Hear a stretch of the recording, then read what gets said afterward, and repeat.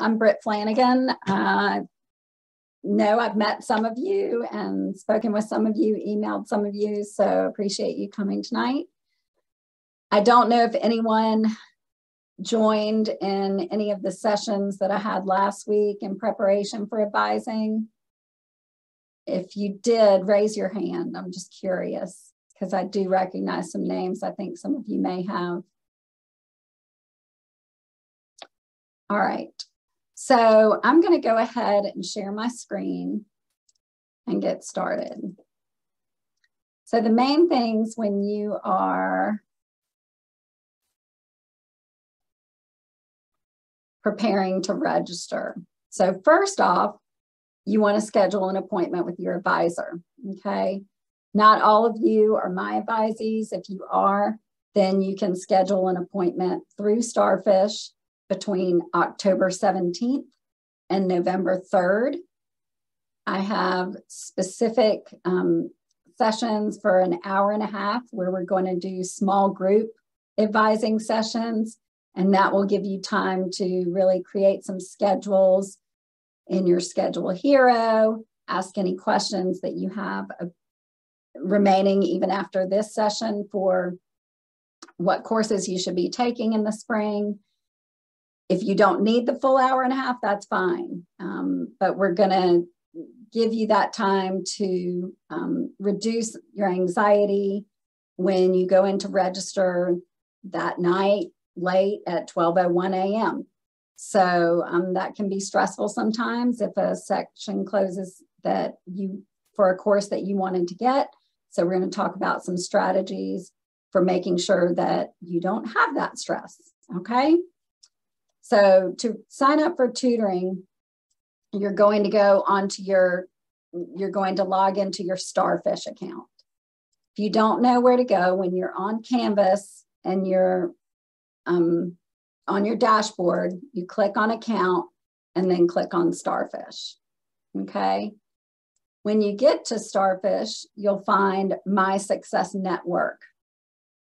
Click on My Success Network, and whoever you are assigned to for advising will be under your connections, okay? You can find that individual and you'll click on schedule. Then dates will be highlighted where there are spots open. Like I said, for my advising sessions in particular, anywhere from October 17th to November 3rd, you will see some individual appointments between now and October 14th, but those are very short sessions where I'm meeting with some of the upperclassmen who are applying to the nursing program this year. So if you accidentally sign up for one of those appointments, I'll just send you an email and remind you to sign up for one of the small group sessions. All right, in preparing for advising, you want to bring some potential schedules that you're thinking about taking. So if you're confused about how to create these schedules, like I said, you'll have plenty of time to do that in the session. But it would be nice if you had worked on it a little bit before you actually come to your appointment. So first off, you need to know what classes to take, right? What classes you should be registering for. So under the Canvas page, which all of you should be on, if you're not on there, please send me an email now. Under files, this is where you're going to find all of the nursing information. And most importantly, the plan of study for students who are pursuing the nursing major, who are interested in nursing. You've all seen this at SOAR. We also handed these out when you came in for the second day to register for classes. There are 4 semesters that you're planning for and working towards the nursing major. As we've discussed before, we want you to take semester by semester. So when you're working to get into the nursing program, the only thing you really have control of is the classes that you're in now, what you're taking, and creating study strategies for doing well in those classes. Figuring out still, you know, the transition from high school to college, some things that maybe you might want to work on the rest of this semester, so that next semester when you're taking anatomy, you've kind of figured out some strategies that work for you, and connecting with resources on campus. Those are all really important. So in the nursing major, we always say, focus on this semester and then plan for the next semester, okay? When you're looking at your spring semester schedule, all of you should be taking Principles of Biology, so Bio 111 with the 111 lab. That course is a prerequisite. It's a required course in order for you to be able to take any of the upper level biology courses. Those are anatomy, physiology, and microbiology. All of these courses which are required in the nursing program. You'll see on the plan of study, some of these courses have an asterisk and are highlighted, and I mean in bold. Any of the courses in bold, you have to have completed in order to apply to the nursing program. We'll talk more specifically, if you weren't in the degree work session, every time we meet about the timeline for applying to the program. So right now, what we want to focus on is what courses you want to take in the spring semester. To stay on track for science, you want to take either anatomy with the anatomy lab, or you also have the option to take physiology with the physiology lab. If you did not take Chem 103 this fall semester, some of you may have started with one science course. Then you need to make sure you're registering for Chem 103 in the spring. The nursing program requires one chemistry lab. So if you're taking a chemistry lab this fall semester, you do not need to take another chemistry lab. You can go on to the second level of chemistry, which is Chem 104. If you're starting Chem 103 in the spring, you can choose to take Chem 110 with 103 in the spring, or you can take it with 104 in the fall semester. If you are going to take Chem 110 lab in the spring semester, then we suggest only registering for 2 more classes on top of your other science courses. Something to note though, the Chem 110 lab, what you're learning in Chem 103 matches with what you're going to be doing in the Chem 110 lab. Okay, so the same material that's covered in Chem 103, that's the type of experiments that you're going to be performing in the Chem 110 lab. But like I said, you can take the 110 lab in the fall semester with Chem 104. Back to the spring semester. Some of you may have taken sociology this semester. Some may be taking psychology. Some of you might have already been taking the Human Development HDF 111. Those courses you can move around. If you have sociology, psychology, and HDF 111, so this lifespan development course, you can tag in another course that's required for nursing. So philosophy 121 or 220, those are ethics classes. So you're learning about different ethical issues in society, or medical ethics in particular for philosophy 220. So you can move some of those around. The main thing that's important is that you stay on track with your science courses. When you apply to the program, the admissions committee wants to see most of your science courses completed. You can have one in progress when you apply to the program in the spring semester of your sophomore year. Okay? Not everybody will be taking microbiology spring semester. You can take either anatomy or physiology this spring. Then once you take one of those classes, you can actually take microbiology next fall semester of your sophomore year. But we can talk more specifically about that during your advising session. We don't recommend that you go and take 5 courses for the nursing program in the spring, okay? Mix them up with your general education requirements. If you came in with a lot of gen eds that you've completed already, if you've already taken English 101, if you have your foundations course completed, then yes, you could add another nursing course here. That would be fine if you took psychology and sociology.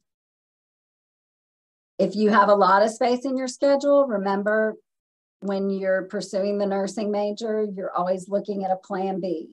What is your backup major? What's your backup plan? Is it to apply to other nursing programs? That's a specific conversation you need to have with your advisor. There are many different different courses that you can take for these requirements. So if you're looking for a course for your oral communication class, you don't have to take CST 105. You can look up other classes that will meet that requirement. Same with English 101. There are many other classes that meet the written communication requirement. An example is FMS 115. And I'll show you how to look up those classes. But you need to use this plan of study as your resource for what courses you should be taking in the spring semester, okay? So then I'm gonna go ahead into, so for you to get to your schedule hero, you can go to the iSpartan icon and just click right on UNCG. Well, you can click right on Schedule Hero, okay? I'm gonna go in another way to log specifically into my account.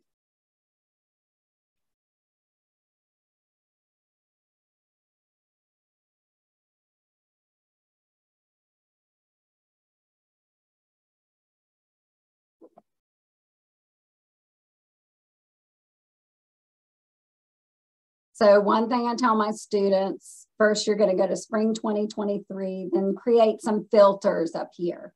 There's no reason to be looking, to be searching for classes that have a wait list or are full, okay? We don't wanna generate schedules for those.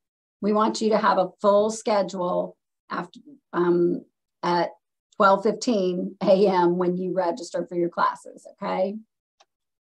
Most of the classes you're going to be registering for in the spring don't even have a wait list option.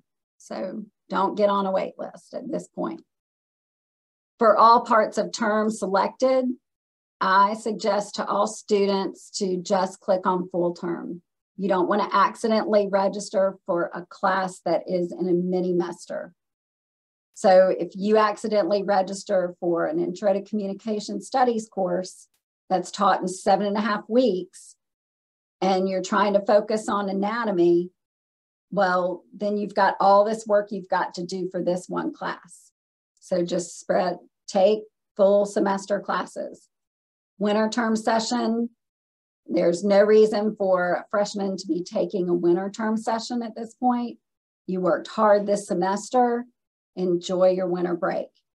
If for some reason you do, talk to your advisor about that, okay? But go ahead and click full term. If you're wanting to just take face-to-face classes, see what options those are first, then you can just click on face-to-face. So I'm going to do that for the purposes of today. Then you go to plan courses and you start adding the classes that you need to register for. So anatomy, you must take the lab with the lecture. We're going to go by the plan of study and do anatomy, chemistry, psychology. So under categories and attributes, If you want to look up other courses besides English 101 that meet MAC written communication, you can look under subject. So there are several. Really, at your level, I would choose either 101 or 102. But if you click on this, then you can read a course description. If you've already taken FMS 115, then you have your written communication requirement. You don't need English 101. You don't want to take both. Other ones, so that's about it for written communication. So that's how you would look up other classes that meet those general education requirements. So let's go ahead and just add some to our list, again, based on that plan of study, which again, you do have options, okay? You don't have to follow it to you don't have to follow every detail on there. So now you have your plan courses, and you generate schedules, and you're going to get over 1,000. So here's where the work comes for you. When you want to reduce the number of schedules that you're looking at, first you can go into anatomy, and you see that there's one section. So that's Monday, Wednesday, Friday at 10. You know that's when anatomy is going to be. Chem 104, let's say you don't want to do the Tuesday, Thursday at 8 o'clock class. So go ahead and uncheck that, and then just check off the Tuesday, Thursday at 12:30 class. Then CST 105, you can open it up, see when other options are. So I'm going to say, you know what, I have the Chem 103, Chem 104 class, Tuesday, Thursday at 12:30. So let me check off a couple options on Tuesday, Thursday morning that might work.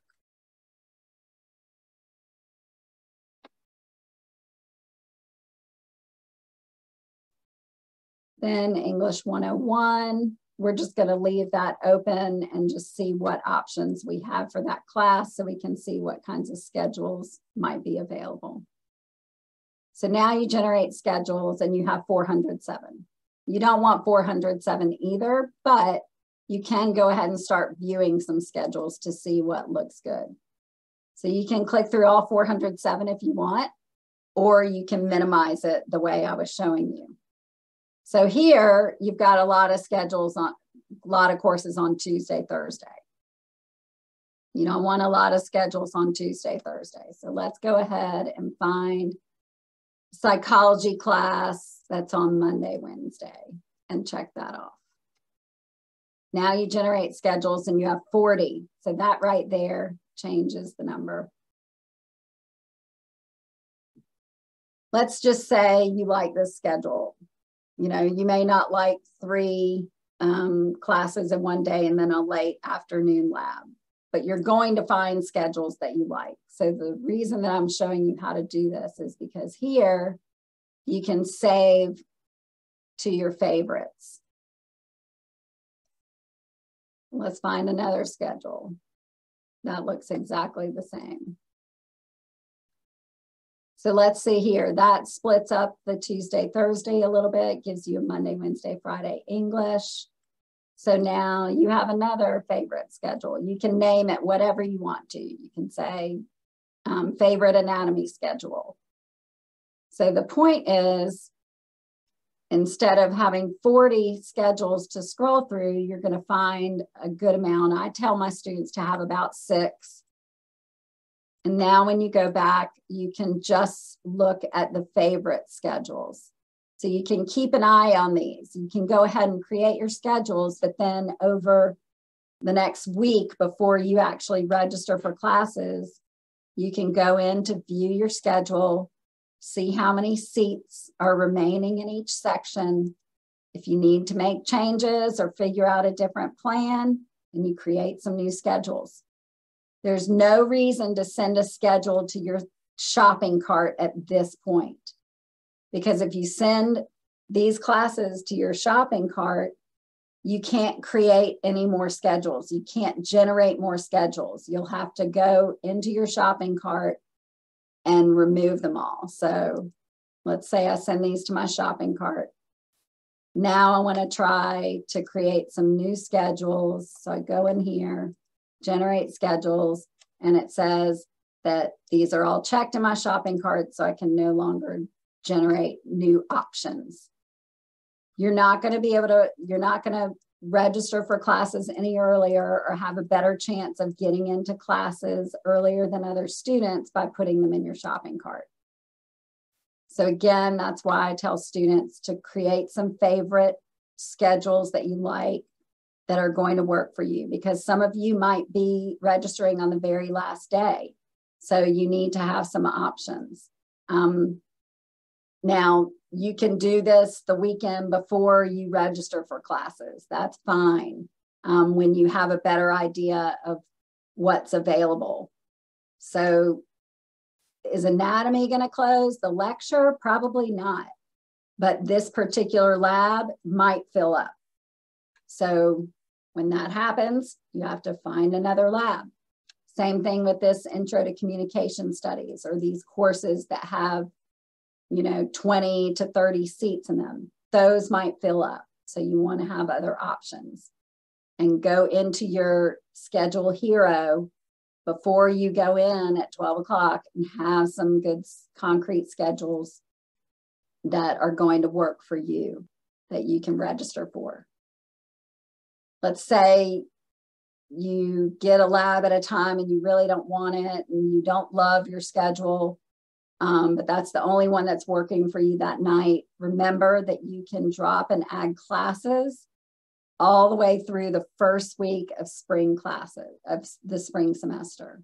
Okay, so around January 12th or 13th or something like that. I don't know the specific date right now. So your goal is to make sure you have courses that you need for your major, and that you have a full schedule going forward, because again, like I said, you can make changes to your schedule. Does anybody have any questions right now?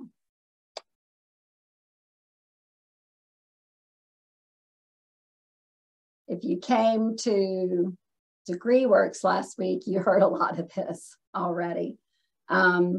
But it still helps to hear it again. Anybody have questions about the courses that they should be registering for in the spring? When you go, go ahead. I have a question. So I took my English this semester. What class would go into that place for next semester? So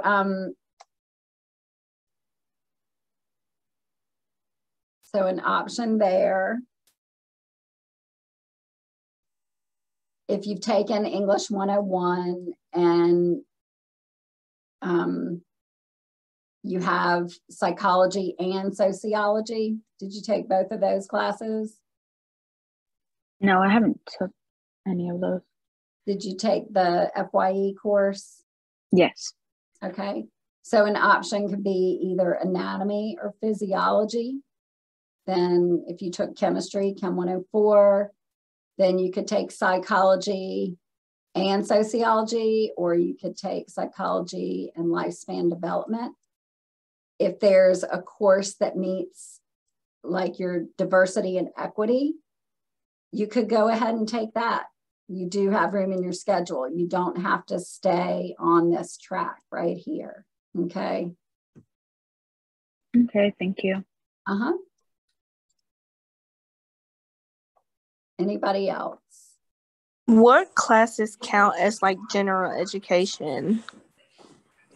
So anything that says MAC here, a lot of your nursing classes are meeting general education requirements. So like Bio 111 is meeting your critical thinking for natural science. Psychology is meeting your social behavioral. Nutrition is going to meet your health and wellness. So if you're taking FYE right now, it's meeting your foundations requirement. Some of you might be taking HHS 150 or another course. So one thing definitely that you want to do is you want to look at your degree works also. If you're confused on MAC, you can also go and look at this BSN info sheet. And these are the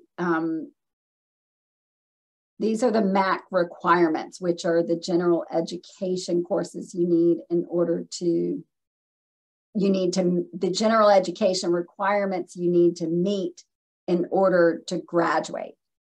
So technically, to apply to the nursing program, these are the courses you need, okay? Many of these courses meet these requirements.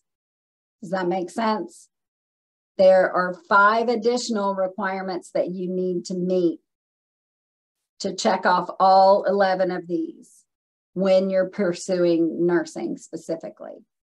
Those are a course for your foundations requirement, a course for written communication, oral communication, global and intercultural, and diversity and equity.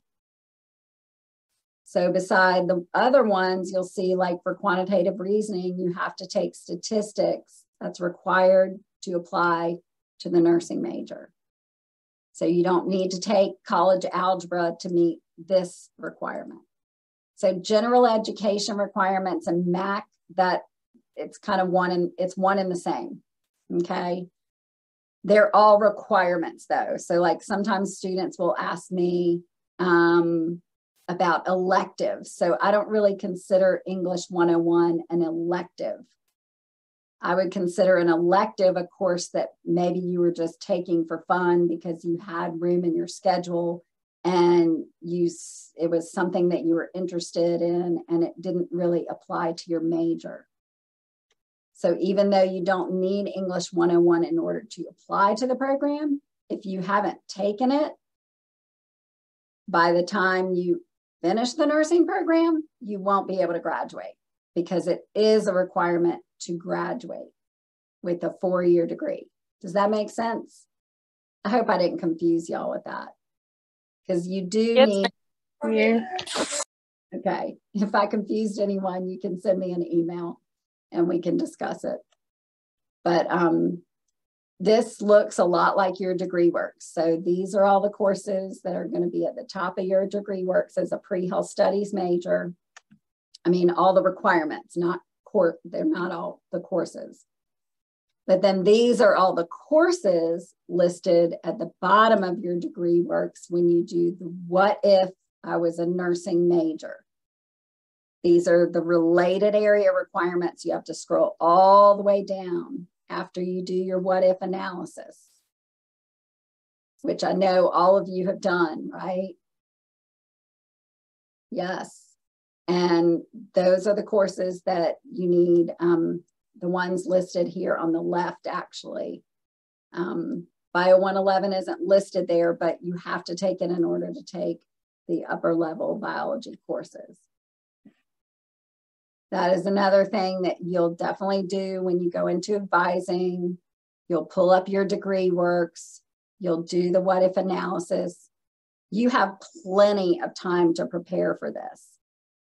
The main thing you need to do right now is schedule your appointment. Go ahead and schedule your appointment with your advisor. For me, like I said, those start October 17th. Megan Caton is the advisor for many of you who are also pursuing nursing. Her advising appointments will start October 12th. She has some listed in there, but those are kind of for students who have other issues right now. But advising, spring registration, peak advising starts October 12th when you get back from fall break. So that's the best time to schedule with her. Most of you are going to be registering either, I'm trying to pull this over, around November 7th, November 8th. So if you didn't bring any credit in, you're registering November 8th. if you brought even one some credit in, then you would be registering November 7th. So in looking at the schedule, you're on November 7th. If your window opens the 7th, then on Sunday, November 6th, that evening, go in, make sure your courses, your schedule looks good in Schedule Hero. And around 11 p.m. that night, you can go ahead and send it to your shopping cart. And that's when, and then at 12:01 a.m., that's when you'll click register. You'll put in your advising code, which you'll get from your advisor at your appointment, and you'll register. Another thing you need to make sure that you will definitely go over this, but if you have a different advisor, ask him or her to help you check your registration status. So you want to make sure that you don't have any holds on your account. You don't want to go in that evening and find out that you have a bill from Student Health Services. I'm not sure that they put holds on your account for that anymore, but like I said, you just don't want any holds on your account, and that's where you can check to make sure so that you're able to register that night. Any other questions? I have a question about making an appointment with you specifically. Since you said our appointments are going to start being able to sign up like in October 7th, on October 17th. When I'm looking on Starfish, they say they're in like group sessions. So will it be with more than one person when we like try to talk about our schedules? Yes. So the reason I do that is because I feel like you guys really learn from each other, and I want y'all to make those connections, and allows you more time to spend rather than me doing really quick 30-minute sessions. And that way you can really work on your schedules and have a good plan. It's just 5 at the most who will be in there. So I feel like you're going to get a lot more individual attention. You'll all bring your laptops. You're going to work off your own laptop for that time.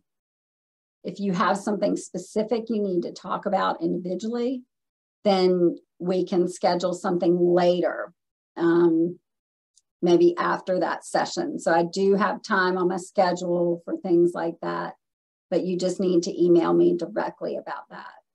I just have to have some individual appointments for some of my upperclassmen right now. And also, like, if some of the times don't work for us, could we like email you to see if we can, because my schedule doesn't end till like 4 o'clock. And like I see that your sessions are from like 3:30 to 5, the latest on some days. So okay. I'm not sure. Okay. Well, just email me. I'll look at your schedule to see what maybe I can find that might work for you, even if you're only able to come for an hour. Okay. Thank you.